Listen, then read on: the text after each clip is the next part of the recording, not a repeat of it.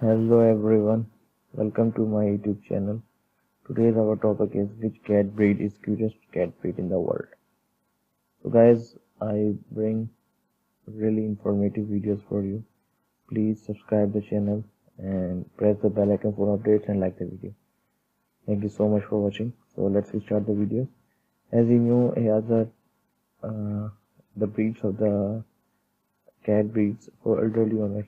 Like number one, as you know, the Burmese cat is very outgoing and extremely patient with youngsters. The small cat is great for families with children. Then we have Devon Rex. The Devon Rex, let's see, the Devon Rex has a super cute small face which can make owners melt. They are highly social cats. They don't cope very well when left alone for too long. Right. Then we have Munchkin. Then we have Devon Rex. Oh no. The third one we have Munchkin.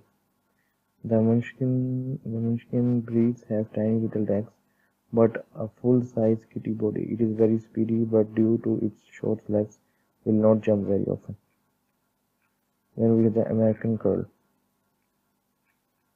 This is called American Curl. One of the newer breeds of cat, the American Curl breed only originated in the 1980s and stand out due to shape of their ears. And then what we say here, the prince size breed is usually less vocal, loving and playful, maintaining a kittish courtesy all the way into adulthood. So then we have these.